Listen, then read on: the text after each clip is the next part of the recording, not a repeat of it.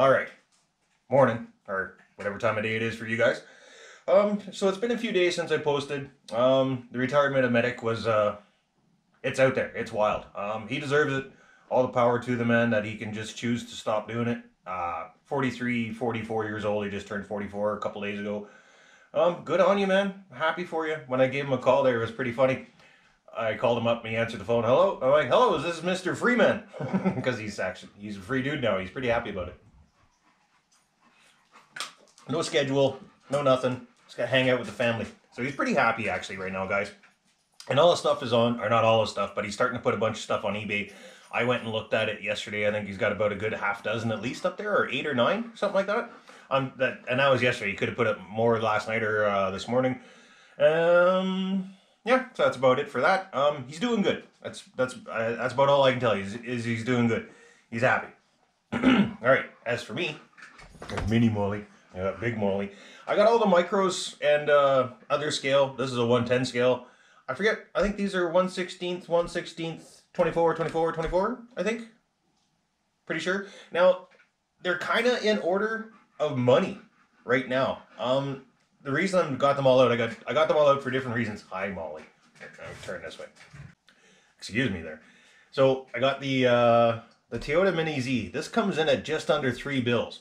This is kind of like your almost scale equivalent to Trailfinder 2 if the RC4L drive decided to redo, because they do have a Galande 1/16th or 1/18th or something like that. And I don't think they put 100% of themselves into it. If they wanted to, they could come out with something that could be just as good, if not better, than the Kyosho. And some guys complain about the batteries. One guy said the other day, "AA crap." At first, I thought he was giving it a rating, and then I'm like, oh, he's thinking about the batteries. I didn't respond to him, but my curiosity is to people, they're actually AAA for one, because I was going to correct him, and I'm like, fuck it. Well, I guess I just did. But it's not a bad setup. If you don't own one, I suggest that you kind of get one, or try one at least before you knock it, because it is a great system. I think I'm only on my 3rd set of batteries, maybe only my 2nd set still. You get hours of runtime, and I've ran that thing on River Trail East here in Calgary, where you've seen my last couple snow videos. The Kyosho Mini Z has done that whole trail on 4 AAA batteries, and then I ran it here a few times. I ran it out at Medics a few times. I just poked Molly in the eye. I'm so sorry. But they're a great little truck. I highly recommend them. And then, but that's the most expensive one, I believe, that's on the table here. She comes in at just under $3 bills. These are both just under 200. Now, this is local here in Calgary, right? So you have to check out your local supplier, or Banggood, or Amazon, or whoever you deal with online for ordering stuff. All right, or eBay, I guess.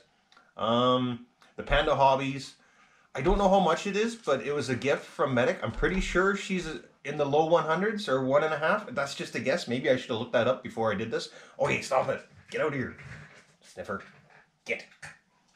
And then the old, I got the Losi Trekker here as well. I forget what they were new. I think they're about 150 bucks new, but these is over 10 years old now. So, but if you go online to like Kijiji or someplace where you can buy used RCs, maybe a Facebook thing near where you are, you should be able to find these for about 100 bucks. And they're a good truck. And then I got this guy from Banggood. That is your D12, I think they call it. D12 military truck. What is a mini truck? 2-wheel drive. And I do have to apologize. I was on a Zoom the other day for my first time with a couple of RC guys.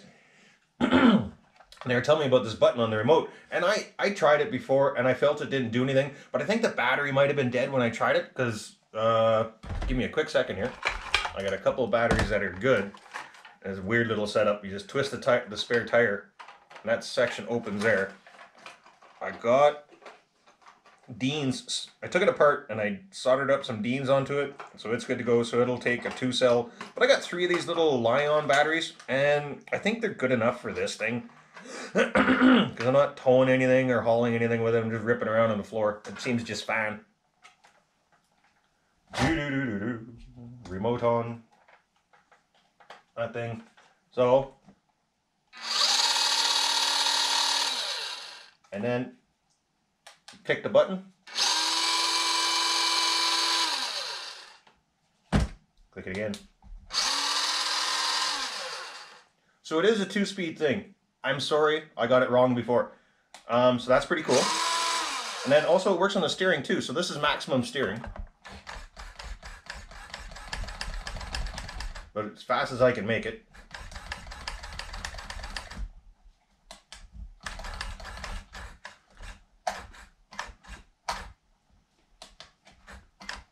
Oh, it's the limiter. Okay, so it's not a speed thing. I thought it was a speed thing on the steering as well. It's not.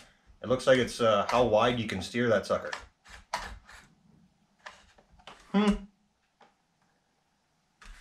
Cool little trucks. Those are like 80 bucks. Or 80 some dollars. Just under 100 bucks delivered. Here in the old mighty Canada. Eh? And yes, I've looked at the Trailer Park Boys truck. Totally doable. I do have some popsicle sticks. I don't know how I would mount them yet to the truck. Probably glue on some little brackets or something like that. And then I have to find some paint, disassemble it, paint it. But I think it's doable. Thanks for the idea, guys. That's something cool I can do. I just don't have any paint just don't have any paint right now. Now, the other reason all the micros are out, these are what I think they're in order of cost. Yes, I do believe this guy's going to be cheaper than finding an old Trekker, but I could be wrong. The other thing, how much, well, guys are asking me which one would I choose, and it's really tough. That's why I'm doing this. It's been one of the most popular questions as of late on the old YouTube channel, next to questions about Medic, of course. Which one would I choose about all of these? Like, if you go this way, that way. Let me get rid of this guy.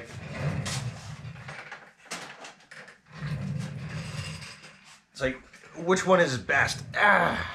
Because if you're looking at them, the cool factor are these three. Like, in my personal opinion, right? Between the Trekker, the Panda, the Axial, the FMS, Rock Hobby, and the Mini Z. These three are all cool as hell. I love them.